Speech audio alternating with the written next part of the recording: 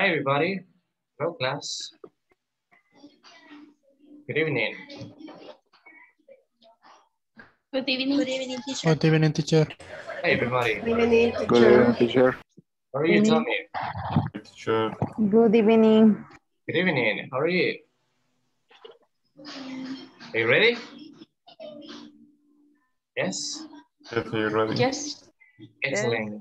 Okay, we're going to begin, everybody, and I'm going to start passing the attendance. Please remember, once you listen to your name, don't forget to say present.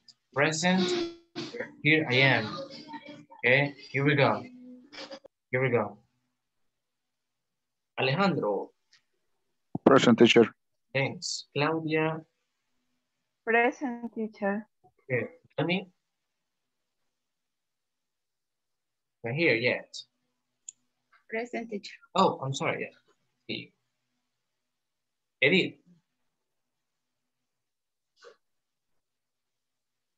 Edith, Present, teacher. thank you. Eduardo, Present, teacher. thanks. Fatima, Present, teacher. okay. Griselda García, Present, teacher. thanks. Griselda Mendoza, Present, teacher. awesome. Ingrid, Present, teacher. thank you. Iris, Present, teacher. thank you. Kevin, Present, teacher. okay. Jose, Present, teacher. all right. Karen,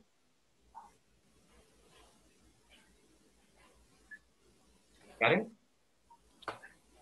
Present, teacher. here. Kevin, Present, teacher. thanks. Leah,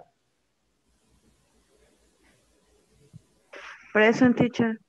thank you, Leah. Marta, Present, teacher. thanks. Mirna, Mirna Batres, sorry. Present, teacher. Okay. Mercedes, Present, teacher. thanks. Mirna Zúñiga, Present, teacher. thanks. Oscar, I'm sorry, Norma. Present, teacher. Norma and Oscar, yeah. Oscar, Present, teacher. thank you. Paula, Present. thank you. Orlando, Present, teacher. thanks. Let's continue with William. Here I am, teacher. Okay. Jennifer Present, teacher. and Yolanda. Present. All right, that is nice. Now we have full house. Okay, thank you. Everybody is here. Okay, listen. I'm going to take a screenshot or two screenshots, please.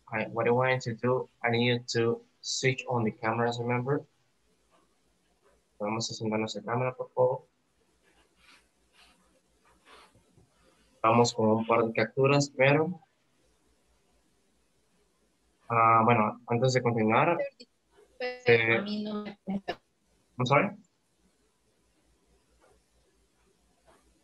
Por cierto, revisamos todo que nuestro nombre aparezca completo, como les tomé ayer. Como aparece en el DUL. ¿Todo bien? Yes, teacher. Okay. Evelyn, sorry.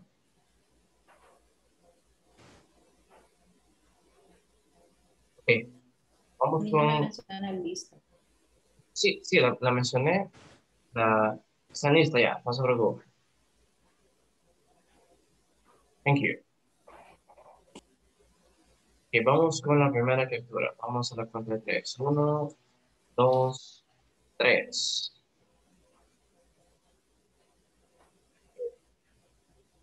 Vamos a la siguiente. Digo a la cuenta de 3. 1, 2, ok, 1, 2, 3.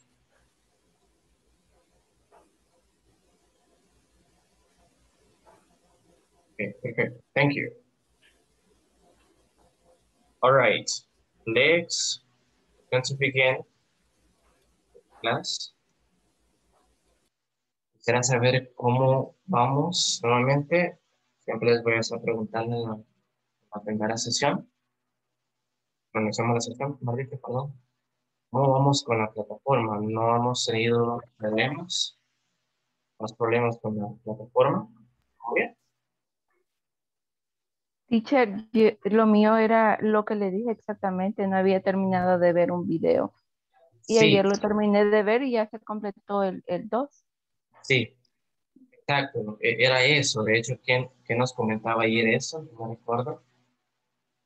Y en efecto, eso es lo que le hacía falta. Recuerden que en la plataforma vamos de esa manera. Vamos viendo cada punto, cada sección, digámoslo así, y se nos va a poner un cheque en verde. Entonces, si nos saltamos uno, por ejemplo, probablemente en lo que preguntaba ayer Karen, no nos aparezca, si ya completamos todo, sí, perfecto, pero no nos va a aparecer el cheque en verde porque no hemos completado, o nos saltamos un punto, digámoslo así. Entonces, por eso no le va a tomar el cheque acá. Karen ayer, ¿fue de alguien más?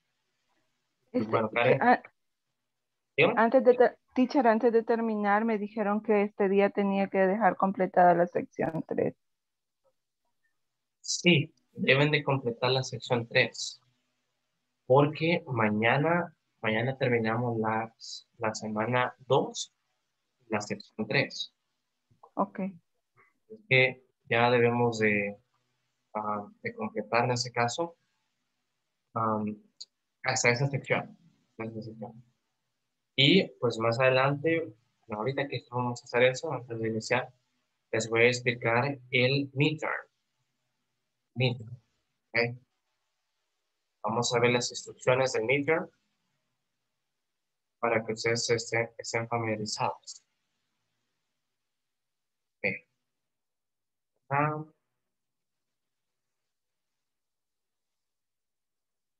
vale, eso a lo mejor.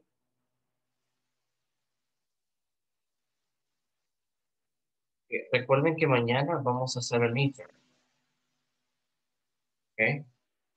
Y esto se lo hacen individual, no lo vamos a hacer en clase. Lo van a hacer ustedes por su cuenta, ya sea antes o después, pero debe de ser mañana. Algunos probablemente ya lo hicieron. De hecho, ayer estuve actualizando notas y veo que algunos no han avanzado. Espero que se puedan poner al día en esos días durante el fin de semana. ¿Ok? Porque si deben de tener completo básicamente mañana, o más dicho ahora, hasta la sección 3. Entre mañana, perdón, hasta ahora y mañana. Es que verifiquemos eso, por favor. Sí, deben tener hasta la sección 3. Ya que en la mañana tenemos la semana 3 y el próximo lunes, por la semana 2, el próximo lunes iniciamos semana 3. Bueno, explico acá el meter. Recuerden, lo encontramos acá, les paso nuevamente, en la sección 3. Pegamos abajo y le damos el meter. El meter contiene 8 partes. La primera es el listening. Listening. Instructions. Listen to the conversation and select the correct answer. Escuchamos la conversación y seleccionamos la respuesta. ¿Okay? Damos el audio, la conversación y luego con base en la conversación vamos a ir contestando, seleccionando una respuesta. La respuesta 4. Base en el audio. ¿Okay? Next. Letter B. Complete the conversation. Instructions. Complete the conversation with possessives. I, your, his, our, or her. Vamos a completar la conversación con los posesivos. Recuerden, mi, tú, su, él, nuestro, etc. ¿Okay? Vamos a completar la conversación. Verifiquemos. Recuerden, debemos de verificar primero el statement y probablemente solo necesitemos digitar el proceso, right? Solamente eso, no toda la oración. Igual, si obtenemos una respuesta no válida, podemos volver a hacer el intento. ¿Okay? Solo son partes. Letter C, complete the conversation again. Instructions. Fill in the blanks with the correct form of be. Vamos a completar los espacios con la forma correcta del verbo to be. Pero está, right? Excuse me. Are, bla, bla, ¿ok? Vamos a completar según la conversación. El verbo to be, am or is. Conversación, ¿ok? Letter D, check the correct response. Check the correct response.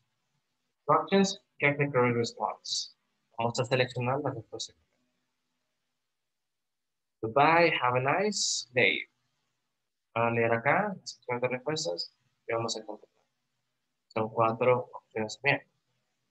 Next, complete the questions and answer correctly. Letter E. En la literal E. Instructions, complete the questions and answer correctly. Completamos las preguntas y respondemos de forma correcta. What are? Vamos acá a las opciones de respuesta. Seleccionamos una, seguimos con B. Luego con la siguiente. Que son pequeños diálogos. Son 3, son 6 en total. Vamos a la literal F. F. Complete the conversation, use the correct prepositions. Complete the conversation, use the correct prepositions. Look at the picture and complete the conversation. Select the correct preposition. Vamos a ver la imagen cuidadosamente y vamos a seleccionar las preposiciones correctas. Acá, como pueden observar, tenemos pregunta, respuesta. Pregunta, respuesta. Vamos a dar clic acá en la pestaña y vamos a seleccionar la preposición correcta. Seguimos, enviar de último. Hemos seleccionado la última, damos a enviar. Next, G. Complete the conversation. Complete the conversations, write the correct answers. Vamos a completar otra vez las conversaciones y vamos a escribir las respuestas correctas. Conversation 1. Hirashi, are you in Meiko from Japan? Continuamos. Le damos a enviar. La última sección, letter H, complete the conversation. Vamos a completar las conversaciones with WH questions by selecting the correct question. Completamos solamente conversaciones con WH questions, seleccionando la pregunta correcta. Conversation 1, look. Oh, he's a new student. A ver, vamos a escribir en la pestaña y seleccionamos la respuesta correcta. Luego damos a enviar y eso sería básicamente el meter. Contiene 8 secciones. ¿Preguntas? ¿Dudas? Algunos creo que ya lo completaron. ¿Correcto? Teacher, Dígame. no sé si puedo dar una recomendación porque yo ya lo hice de eso. En cuanto a seguir avanzando, por ejemplo, no sé si eso se refiere. No, es con cuestión de lo que es el meter. Porque como ahí pide las conversaciones, ¿verdad? Que hay que completarlas. Sí, Ok, yeah, I got you. entonces, si nos vamos al manual que está en la plataforma y lo descargamos, las conversaciones están ahí y lo podemos hacer ahí primero y después contestarlo. It could be. Podría ser. Otra recomendación que les doy a todos es que vayamos en orden. Es decir, a veces la conversación está completa y lo que debemos ir haciendo es completando, es decir, hacer la primera pregunta y con base en la pregunta contestamos la pregunta, básicamente. ¿Ok? Quisiera, bueno, déjeme revisar qué número de sección es. Alguien me preguntó por una sección en particular. Quiero mostrar para que ustedes se vayan guiando la conversación. Déjeme y reviso. ¿Qué sección es? Okay.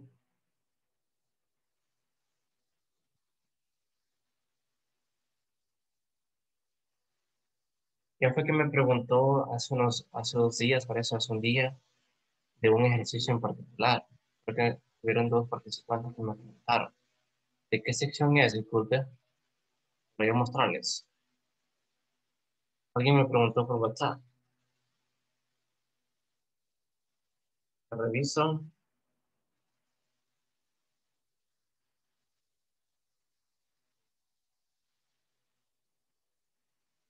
¿Cómo es que me preguntó? La sección 3.4. Ahorita les muestro una recomendación para que ustedes vayan acorde a cada diálogo en la conversación. 3.4.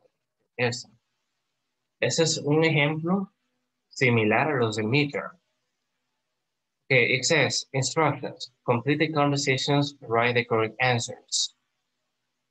¿Qué vamos a hacer? Vamos a ir conversación, bueno, tenemos 2 conversaciones. Si no me equivoco, 3 conversaciones. Ok, recuerden, la conversación acá va completa, hasta acá. ¿Qué vamos a hacer? Okay, let's go to the first part. Hiroshi, are you Meiko from Japan? But now we have to get the answer, right? Now we have to get the answer.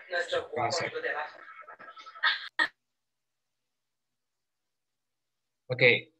Hiroshi, are you and Meiko from Japan? Yes, we are. Yes, we are. And we continue. Oh, are you from Tokyo? Are you from Tokyo? No? It's plural. No, we're not. No, we're not. La conversación va en secuencia. Estamos hablando de alguien, Meiko. I'm sorry, Hiroshi Meiko. Hiroshi contesta, yes, we are. Then, la persona que está haciendo la pregunta, vuelve a preguntar, oh, are you from Tokyo? Está refiriendo a ellos, en plural. Are you from Tokyo? No, we're not. Vale. Así continuamos. ¿Ok? Debemos de prestar atención al inicio de la conversación 1 y cómo vamos hasta finalizar. Luego en la conversación 2, igual, prestar atención al inicio. For example, here, Laura from the US. Is Laura the US? No, he is not. He is from the UK. Vamos a prestar atención también a las respuestas. Y acá les dice, she's from the UK. Estamos hablando de she. Is Laura from the US? No.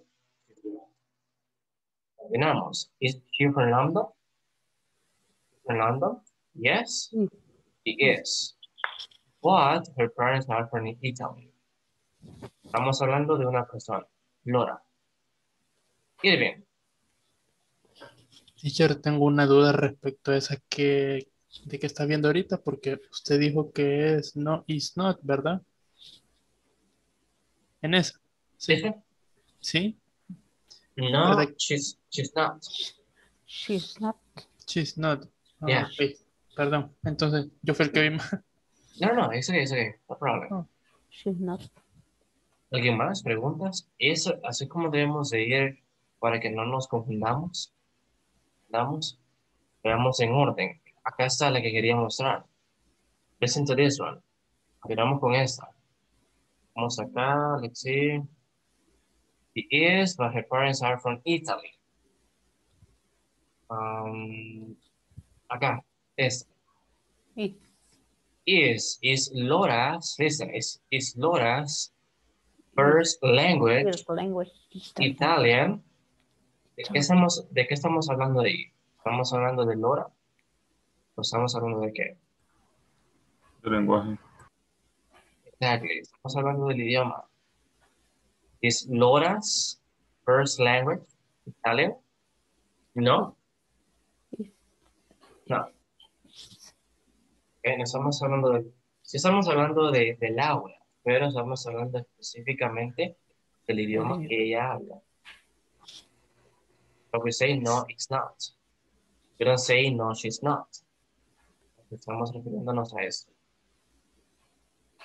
Esos pequeños detalles, seamos cuidadosos y vayamos, mi recomendación sería que vayamos en orden con la conversación. Pregunta, respuesta. Pregunta, respuesta, etc. ¿Okay?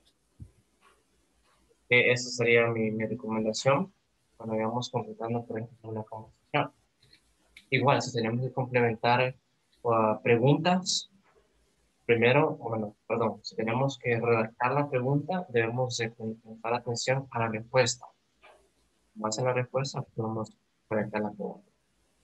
¿Ok? Questions? Tell me. Yo el problema que tuve específicamente con ese ejercicio fue que mi computadora estaba en el teclado en español. Oh. Cuando yo colocaba el apóstrofe, aunque yo no lo tildaba, lo que usaba era una tilde, entonces ahí yo, si esta es la respuesta, ¿por qué eso no? Porque le pone, por ejemplo, esa que está viendo en este momento, yo le ponía la tilde. Entonces, cuando le ponía la tilde me daba que no, que no era la respuesta. La ponía la respuesta larga y tampoco me daba la respuesta. Y tuve que comunicarme con alguien de los que ve ahí cómo va con el avance 1 y le dije, ¿verdad? Y hasta que, bueno, realmente él me dijo, sí hay un espacio ahí, pero yo no lo veía. Hasta que me di cuenta que mi teclado estaba en español. Sí. Y esa era la razón por la cual me daba las respuestas que estaban mal. Ahí Sí, cuando el ejercicio, no me los aceptaba. Sí. No me lo aceptaba. Así es, cuando los teclados están en diferente idioma, tienden a cambiar los signos, por ejemplo, o las letras. Bueno, los signos más que todo. Pero una recomendación quizás, sí, buscar ayuda o soporte de alguien, estaría bien. Claro que sí, esa es la primera opción. Una opción, si de plan no tenemos a alguien que nos guíe, por ejemplo, podemos hacer una cosa. En el caso del apóstrofo, lo podemos buscar acá, el símbolo. Y solo le podemos dar a copiar y pegar. Sé que, bueno, es trabajo de más, pero podemos acá copiarlo, traerlo acá, en caso no lo encontremos en el teclado. Eso es lo que yo hago, no me complico. Sí, a veces puedes estar buscando, por ejemplo, tales signos, etc. Lo hago yo. Así que podría ser recomendable o se lo podría recomendar a ustedes. ¿Ok? Sí, ok. Ok, bueno. Si hay más preguntas, let's begin with the class. Class number 7. What do we have for today? What is the topic, guys? What is the topic? Preposition. Prepositions, specifically. We have in, In front.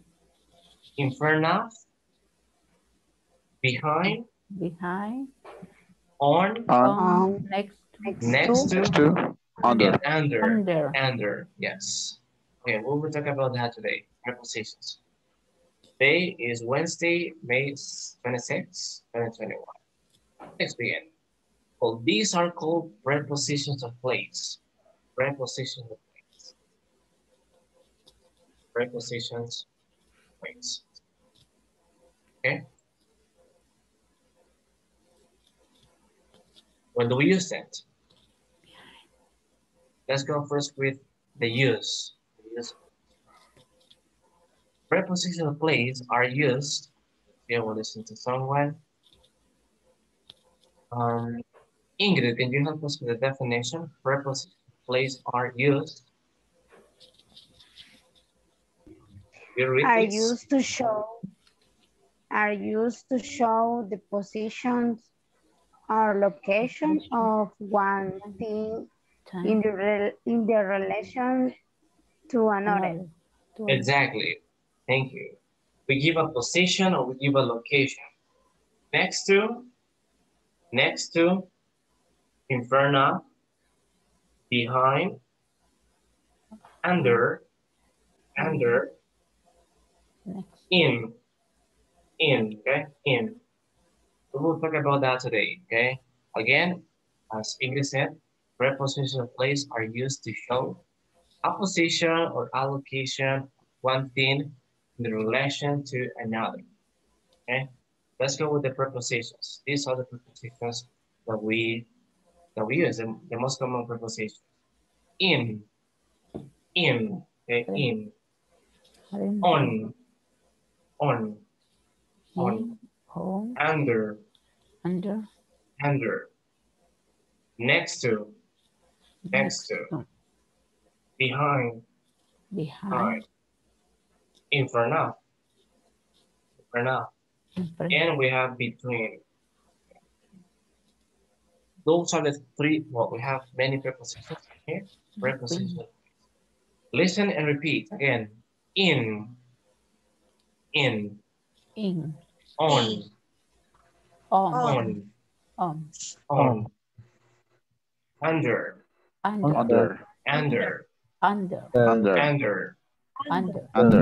next to,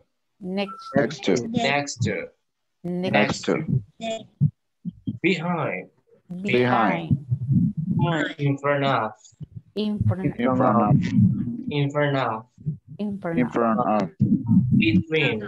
between. So we have right three things, let's say three places. One place here, and in the middle we have another place. Between. Okay, very good. Well, let me give you some examples with the prepositions. How we use that. In, on, under, next to, behind, in front of, between. What I want you to do, please pay attention to those images. Damos atención a esos pequeños dibujos, ¿ok? Ilustraciones. Let's go. Teacher, Yeah, perdón, ¿me podría decir qué significa o qué posición sería between? Creo que así se pronuncia. Between. Entre. Between, yeah, entre, decimos en medio. No, es el que está a mano izquierda. Ese, exacto. Behind. Detrás. Atrás. Gracias. Behind. Okay. For example, what? The closet is behind me. The closet is behind me. The closet is behind me. Behind me, right? That is the way. I will give you some examples. No problem. Okay, here we go. Please look at the prepositions. Let's go with this one first. We have a bowl and we have a box. Tenemos una pelota y tenemos una caja, right? The bowl is in the box. The ball is in the box. The ball is in the box. That is the way we construct some sentences with preposition. Okay. The ball is the first object. The ball is in the box. An object. Okay. Two objects. A ball and a box. The ball is in the box. That's the first one. Next. Now the ball is under the box. The ball is under the box. Okay? The ball, this is the ball, okay? The ball is under the box. Okay? Debajo, right? Very good. Let me give you another example. But I want to know if Any questions so far? Sorry. ¿Preguntas?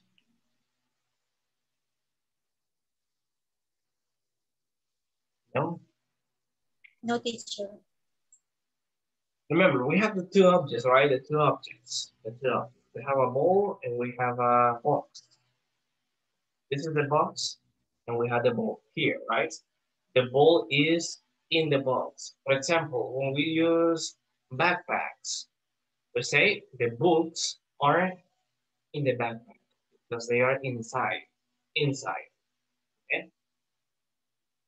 Next. Now we're going to include something else. We tend to ask questions, right? Questions. For example, if I ask you, well, this is the formula that we follow, right? When we are trying to ask questions and we want to know positions. We want to ask for positions or locations. Queremos preguntar posiciones o, en este caso, ubicaciones, right? Where is, that is a question. When do we use where, by the way? Do you remember? When do we use where? What is the purpose of where? ¿Dónde? I'm sorry? ¿Dónde? Yeah, that is the equivalence in Spanish. But when do we use it? When do we use it? Do you remember yesterday? We were saying these words. Where? Where is my pen? Okay, where is my pen? Good. Where is my pen? That is a question. Good. Where is this object? What is this object? Yes. Very good. But my question is, what is the purpose? What is the purpose of where? I mean, when you say, for example, on the table. Yeah. The position or place. Positions, places, or locations. Yeah, when you say on the table, you say in the backpack, you say under the table, those are positions, right? Or you say next to the supermarket, you say behind the, what? Behind the mall, etc. Okay, decimos posiciones, ubicaciones. O queremos saber de un lugar. Okay? Where, that is the purpose. Where is plus the object or a thing, or things, okay, in general. That is the formula that we follow. We want to ask questions about positions. For example, I want you to look at that image, the one, it is in circle. Where is the ball? What do you think? Where is the ball? Next to the box. Yeah, the ball is next to the box. Or you can say just it's next to the box. It's next to the box. So you can say, where is the ball? You can say it's next to the ball, the box. Okay. Again, let's see. Evelyn, where is the ball? Where is the ball?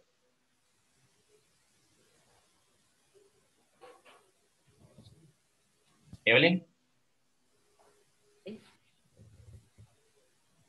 What is the ball? Where is the ball? Yeah. It's the ball. Or, yeah, the ball. Yeah. It's okay. It's ball.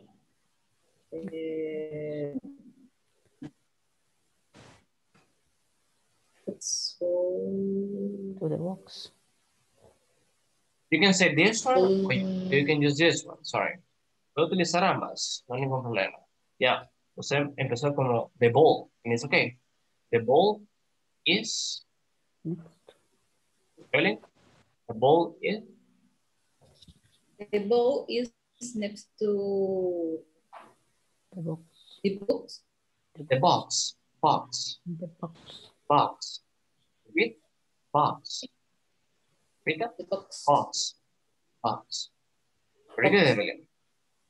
Absolutely. The ball is next to the box. We can say it's next to the ball. Both ways are correct. Ambas formas son correctas. It's next to the ball. Ya sabemos que nos estamos refiriendo a la pelota, right? Fatima, any questions?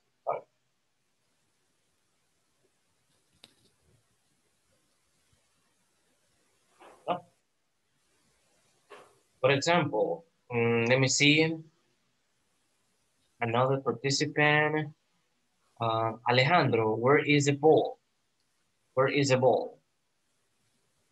The ball is... It's in the box. The box. Yeah, the ball is in the box. Exactly. Okay. Second, Edith, where is the ball now? Where is the ball now? The ball is under in the box. Yeah, the ball Under in the box. under. But again, under. Under. The ball is under The ball the is box. under the box. Exactly. Very good. All right, let me give you more examples. Well, questions so far? Preguntas acá. O preguntamos para posiciones, ubicaciones, etc. No?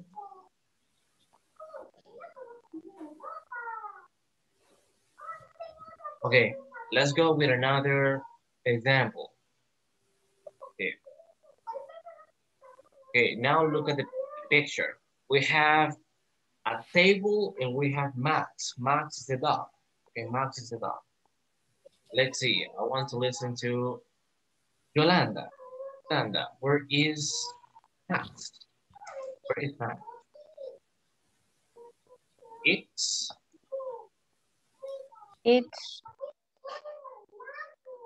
under Table.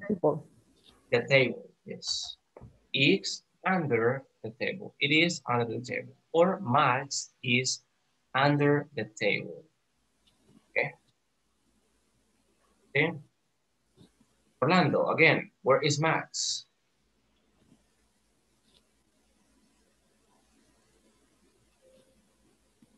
Orlando, where is Max? It's on the table. It's under the table. Under the table. Yeah. Under the table. Remember, the main focus is Max. We're asking for Max, right? Estamos preguntando, pues, vamos a ver la posición de Max. ¿Dónde está Max? Está debajo de la mesa. It's under the table. It's under the table. It's under the table. Yeah. Norma, what is Max? Where's Max? Where is Max? Norma? Can you hear me? Norma, ¿me escucha? It is under the table. Yeah, it is under the table. Exactly. Thank you. Moving on. Now look at this. What do we have here? What do we have? Apple. What do we have? We have an apple and Apple. Book. and a book. Book. Yeah, next to, good. We have an apple and we have a book. First, please, let's identify the objects. Or in this case, a fruit. We have an apple and we have a book, right? Yeah, now analyze them and someone said next. Yeah. My question is, where is the apple, guys? Where is the apple? The apple is It's next to the book. Yeah, the apple is next to the book. The book. That's right. Leah, what is it? The apple.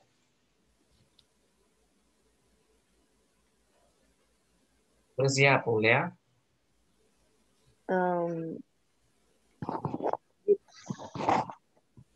Next to in the book. On the book. It's next to the book. Exactly. What about if I change the question, guys? If I say, where is the book? What is a book? What is a book? The book is next to the apple. Yeah, the book is next to the apple. So we change only positions. Okay.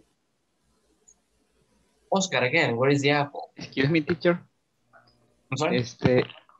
Entonces, en el caso, vamos a utilizar next cuando se encuentre a la par de otro objeto. Yeah. Independientemente de si antes o después. Exactly. Ok. Va a depender de la pregunta también. Y obviamente en este caso, pues, ambos están a la par, right? La manzana, the apple, the book. If I ask you, where is the apple? You say the apple is next to the book. If I ask you, Eduardo, what is the book? Sorry, what is the book? Next to the apple. The book is next to the apple. That's right. Very good. Okay. Questions again? Teacher. Yeah. Y un ejemplo, bueno, ahí es it is next to the apple, va. Pero, y si yo quiero, y si en caso, como todo puede suceder, y de qué lado, por ejemplo. Por ejemplo, lo encuentran al lado derecho, al lado izquierdo. Yeah. Yeah. Yeah, some people probably can say, where is the apple? What is the apple? And some people don't want to use next to. Some people want to say it is on the right, on the left. Okay. Or it is the right. What is the apple? Okay, thank you. What is the apple? It is left or right? Left or right? Left, right. Left to book. Yeah, left. So it is on the left. On the left. A la izquierda.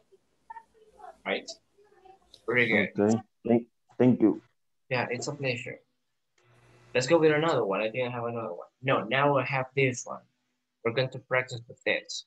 Okay, well, imagine that you are, let's say, I don't know, in a location, in a spot. So you are outside, okay? Imagine that you go to Metro Center, okay? So you are in the mall and you can see a lot of stores in there, right? Well, here we have a map. This is a map, okay? So we're outside. Imagine that this is downtown, okay? Imaginemos que ese es el centro de San Salvador, okay? Imaginemos, okay? Here we have, as you can see, different places, right? We have a bank, we have a flower shop, music store, we have a bookstore, a toy store, we have a restaurant, supermarket, a pet shop, hospital, we have a fast food restaurant, we have a school, and we have the name of some streets. We have Amelia Street, we have Rosa and Silva Avenue, we have Santos, Dumont Street. We want to know locations. We want to know locations because we're lost. I'm lost. Okay, soy perdido. Necesito ubicaciones, right? For example, look at the map. Okay, recognize all the places, all the stores, etc. Okay, veamos cuidadosamente el mapa. Veamos los lugares, las tiendas, etc. Okay? For example, again, we continue with the structure, right? The question. Where is plus the object plus the thing plus the place, etc. Where is a bookstore? I need to know where is a bookstore. First, locate the bookstore. Okay, the bookstore is here. So now, bookstore next to the bookstore is next to the supermarket. Yeah, I was waiting for that. Music store. It is next to the supermarket. I listen to somebody else, someone say music store. Can you repeat again? Alguien que dijo music store. In front of music store. Oh, okay, good. It is in front of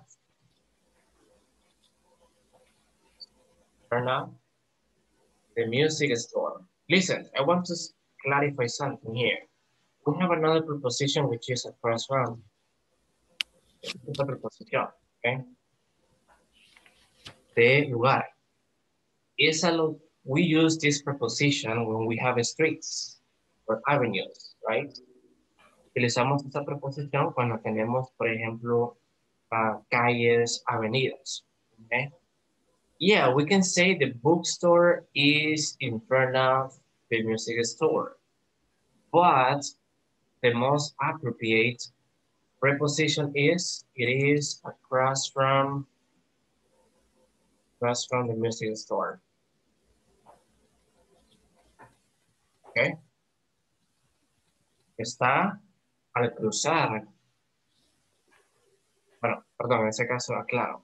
It is across from the music store. Sí, está cruzando la tienda, en ese caso, store, la tienda de artículos musicales, por eso. ¿Okay? Está cruzando tienda de... ¿Okay? En este caso, cuando utilizamos across from, es porque tenemos calles y avenidas. Podría ser mucho mejor. Sin embargo, podríamos decir in front of. Pero in front of, es que en sí tenemos el objeto enfrente, se podría decir. For example, in my case, I am in front of, or the computer is in front of me. Okay? Because the computer, the laptop is here. Teacher. Yeah. Perdón. Y sería correcto decir it is cuando está between supermarket and bank. Porque está entre el supermercado y el banco. Yeah. If they are in the same line, yes. Están en la misma línea, podría ser. Podría ser. Podría ser. Aunque, sí, porque está el supermercado y está el banco. Yeah, podría ser. No divide una calle. En la misma línea, exacto. Eso lo quería explicar. Tenemos, eso sí, tenemos una calle, aunque tenemos una calle. Pero podría ser. The bookstore is between the bank and the supermarket. However, the places tend to be like near, they are close. Sin embargo, los lugares tienden a estar un poco cerca. Por ejemplo, between, imaginemos que no está la calle. The bookstore is between the bank and the supermarket. Teacher, is correct say X Rose is Silva Avenue. Exactly. Very good. Oops. Fíjate. ¿Qué presioné? ¿Está bien? ¿Ya? ¿Escuchan? ¿No?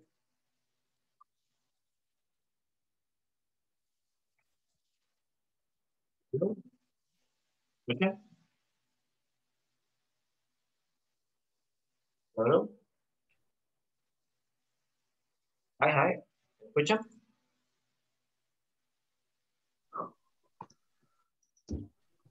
Yes. No, yeah, okay. Yeah, you can say it is on Rosa and Silva Avenue, okay? You can say it in that way.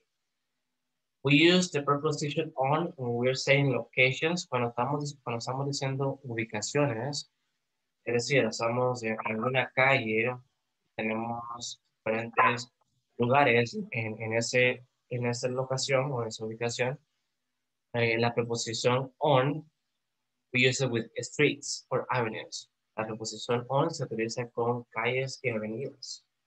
That's why in this case we can say the bookstore is on Rosa and Silva Avenue. On. Teacher, se podría decir, it is Rosa Silvia Avenue next to the supermarket. No, that is not. Because it's a street. So it is an avenue, sorry. An avenue. Y no está a la par. No está a la par.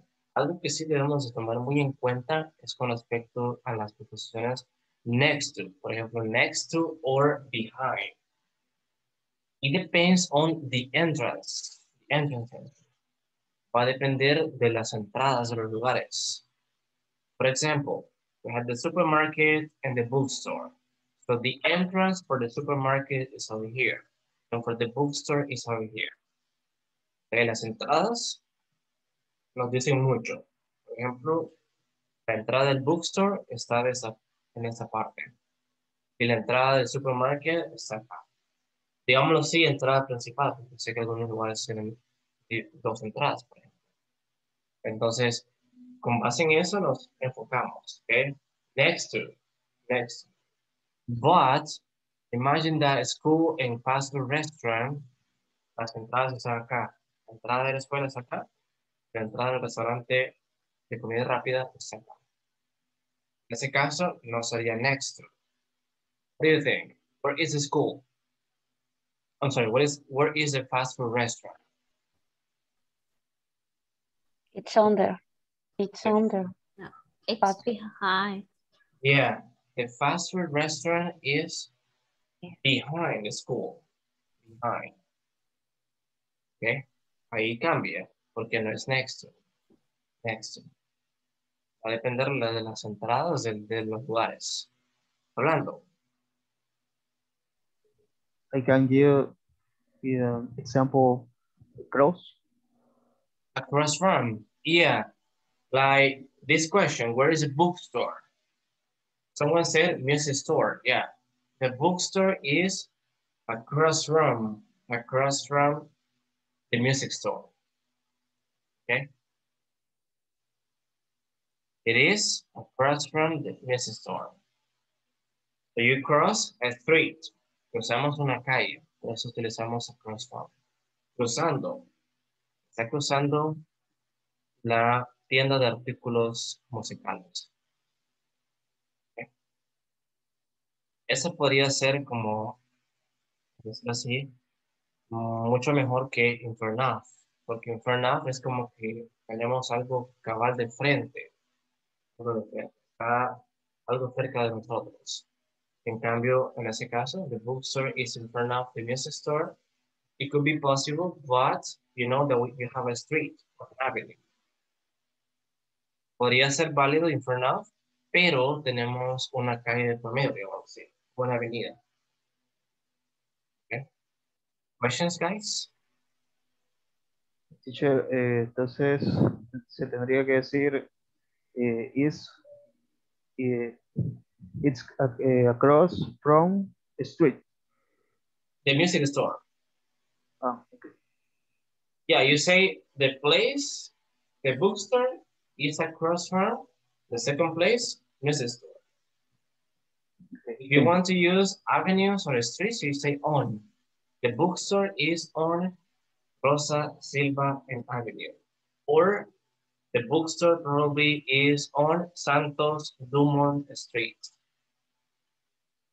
No queremos mencionar calles o avenidas, utilizamos on.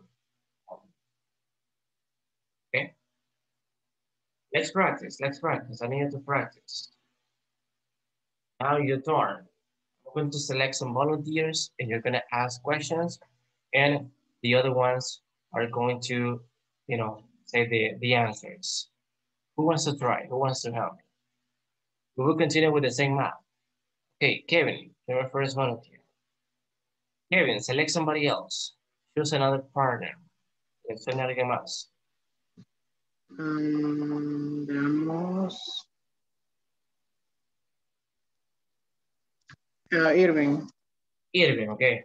Okay, Kevin, ask your question to Irving. Where is? Okay. Where is a pet shop? Okay, where is the pet shop?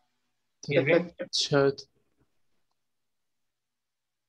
It's under supermarket. In that case, under means Under, like this. under, it's under, yeah. Debajo. No, it's behind. It's I'm behind. sorry? Yeah. The pet shop is? It's behind. Behind. And? Behind supermarket. And next to hospital? Yeah, the pet shop is next to the hospital. No puede ser debajo, porque, bueno, acá lo estamos viendo desde esa perspectiva, mapa, pero si estamos en el escenario real, sabemos que están a la par, atrás, detrás, probablemente enfrente, etc. Pero podría ser under si es un edificio. Sabemos que el supermarket está arriba, por ejemplo, en Metrocentro, supermarket, digamos que abajo está fecha. Ahí sí podría ser, pero si están juntitos. Podría ser, the pet shop is under the supermarket.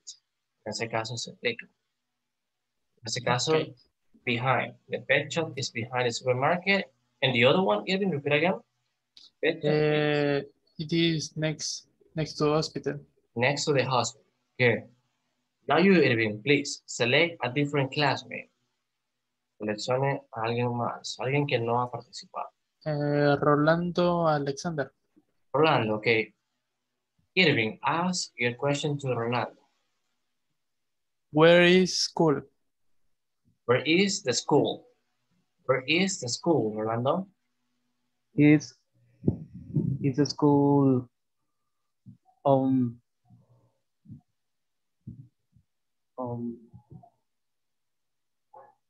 in fast food restaurant. Oh, okay. You were using on. You were using on. I listen to you, you say on. The school is on. When you say on, you can use the street or the avenue. Puede utilizar el nombre de la calle o de la avenida. The school is on. Okay. On Amelia Street. Amelia Street, yes. That is one possibility. Amelia Street. Okay. Esa sería una posibilidad, sí. The school is on Amelia Street. Okay. Another possibility? Next to? Next to. I'm sorry? One question. Yeah. Por ejemplo, si decimos the supermarket is between y mencionamos las calles y las avenidas. Again, sorry? Es que no sé cómo se llama la calle y la avenida que aparece.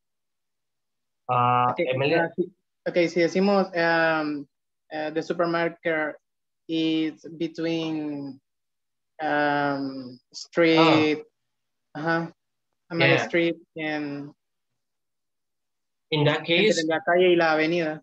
Yeah, that's a good observation. In that case, we don't use between. We use another preposition, which is on the corner of. Esa es otra preposición. Y queremos mencionar, digamos, como dijo Kevin, una calle y una avenida, o dos calles. Por ejemplo, Amelia Street and Rosa and Silva Avenue. Well, the question is, where is the supermarket? Okay, we say, supermarket is on the corner of Amelia Street, and Rosa and Silva Avenue. That is the way. So the preposition is on the corner of. On the corner of. Entonces, también sería correcto como decir, está en la esquina opuesta, opposite corner. ¿Esquina opuesta? Como decirle a la persona de que, por ejemplo, que el banco está en la esquina opuesta de la flower shop. Oh, yeah, yeah. Opposite corner.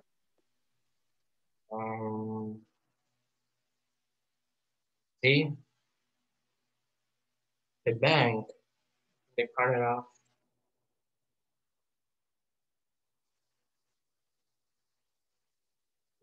Because when you say on the corner of, se refiere a en la esquina de, y mencionamos la calle. Vamos a la calle.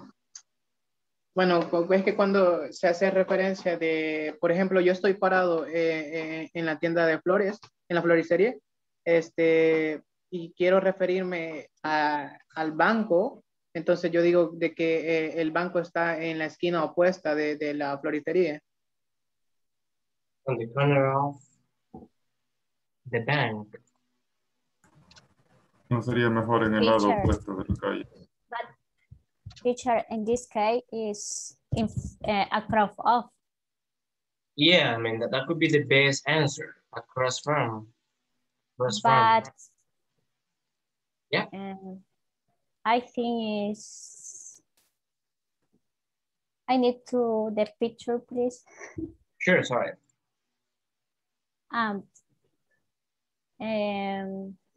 The restaurant with a school. Oh yeah, the supermarket is across from. No, the restaurant. Oh yeah, fast food restaurant. Oh, this one, right? Yes. Restaurant. And a school. And a school. In this case. Yeah. Okay, where is the restaurant? Oh, in that case, it could be like, is the restaurant. Yeah, you can say it is on the corner of Rosa and Silva Avenue and the school. You can say in that way. It is on the corner of, and we say Rosa Avenue, and then we say the school. Okay?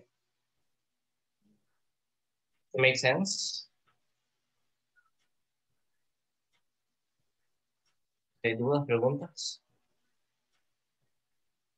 Referente a su pregunta, Kevin, podría ser, the flower shop is across from the bank, or probably you can say, you see? Sí, sí.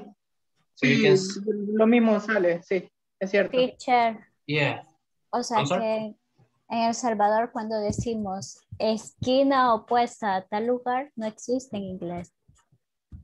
I'm thinking about that one. I think we use on the corner of. On the corner of. Yeah, because let me see, on the corner of, on the corner.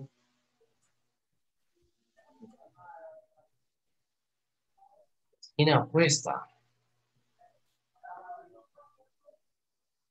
We tend to use it in English on the corner of, or we use across from. Let me do something. I'm going to look for that specific preposition and I'm going to tell you in the chat. Okay? Voy a indagar porque no me recuerdo esquina opuesta. Sé que son on the corner of, que utilizamos across from. Pero se me ha escapado por yo esa preposición. Se las voy a indagar y yo les voy a decir en el chat, ¿ok? Okay. Yeah. Somebody else, questions?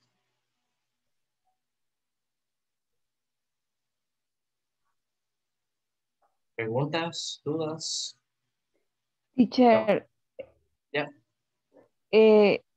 la persona que dijo que el banco estaba enfrente, él estaba ubicado en la floristería, ¿verdad? Yeah. Entonces, para el banco podría solo ser in front, porque como él estaba ubicado en la floristería. Yeah.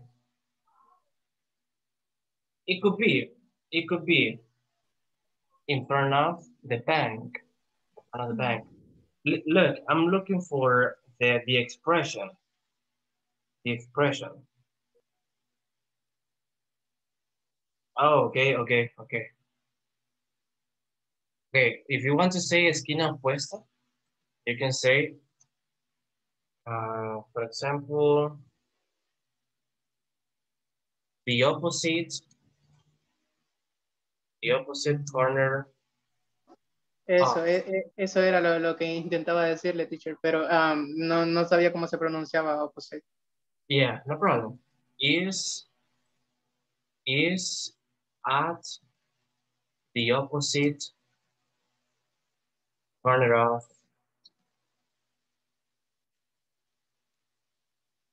the bank. Flower shop is at the opposite corner of the bank. This is the way. Okay. That is the way. Any questions? Preguntas? Dudas?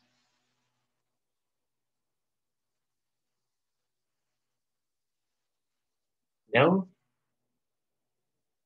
Listen, I'm going to assign you, because it's time, I'm going to assign you a short practice for you. Please, everybody take a screenshot of the map, because I'm going to assign you some questions that you have to answer.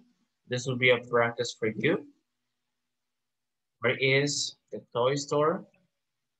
And please take notes about the questions, because this will be an extra practice for you. Okay? Vamos a hacer una práctica para ustedes, así que por favor, tomamos nota, quiero que practiquen y por supuesto tenemos captura mapa.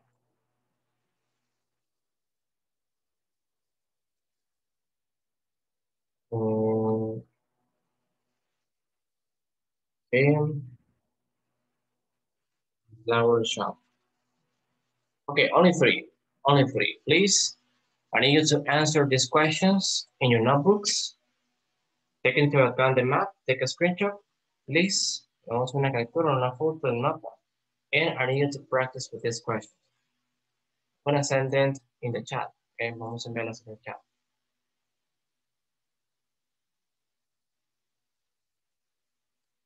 Okay. That will be the homework for you. Esta su tarea. Tu tarea extra, quiero que practiquen. Any questions before we go?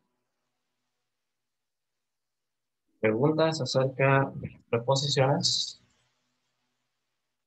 Todos tomaron captura. Disculpen. Yes. Yeah. Si alguien puede hacer el favor de compartir en el chat, así pues lo tiene. En caso no haya tomado alguien captura. Okay. Any questions before to go? Do you think everything is clear about prepositions? ¿Estamos bien? ¿Todo claro? Teacher, perdón, las oraciones, sí serían las oraciones, ¿usted las compartiría o Yeah, porque no las alcancé a copiar? The questions, I share the questions in the chat, but no worries, you can copy it here. ¿Las puedo compartir en el Ok, WhatsApp? gracias. Acá están. Igual Sí, las porfa, por favor. Claro, yo se las comparto. Aquí igual las compartí en el chat de Zoom. Ya las compartí, teacher. Oh, okay, thank you, appreciate. Teacher, Right. teacher, de todo lo que dijo, no copié nadita porque me sacó del... Okay, de nada, no pude hacer nada. Ahorita le explico, ¿no? Lo que quiero que hagamos es hacer una práctica para ustedes. Quiero que tomen captura. Igual ya lo enviaron la captura del mapa, la captura de las preguntas en el chat. Quiero que respondan a esas tres preguntas. Quiero que ustedes den opciones en ubicaciones, etc. Con las preposiciones. in, under, in front of, next to, between, behind, etc. On. Okay. Vamos a contestar estas preguntas. Esto va a ser práctica para ustedes adicional. Quiero que practiquen. Okay. Ya compartieron ambas captura y las preguntas en el chat de WhatsApp. Well, no sé si preguntas, José. No, teacher. Okay, everybody, remember tomorrow we will do the midterm. Por favor, mañana hacemos el midterm. Lo podemos hacer en el transcurso de mañana, tarde, no en clase, no vamos a hacer en clase. Y recuerden de completar sus secciones por la plataforma, mejor dicho, hasta la sección 3. ¿Ok? Entonces, Evelyn, creo que tiene preguntas. Ya. Hasta las 12 de la noche tenemos para llenar hoy la plataforma o todo el transcurso del día de mañana. Para el midterm y la sección 3, bueno, les han dicho que tienen que tener completados en la sección 3 ahora, pero sé que algunos pues no tienen el espacio ahorita, probablemente lo completen mañana. Sí, tendrían hasta antes de la medianoche, a las 11:59 p.m. exacto, para llegar a la sección 3 y para hacer el midterm. Después continuamos con la sección 4, 5, hasta la próxima. Obviamente es ir avanzando desde ya. Okay. Well, everybody, this is all for today. Thank you so much for being here. I appreciate it. We will continue tomorrow with a new class. And remember, please keep working hard. Let's work in the platform and complete the midterm as soon as possible. Okay. Have a good night, everybody. God bless you, and I'll see you tomorrow. Bye-bye.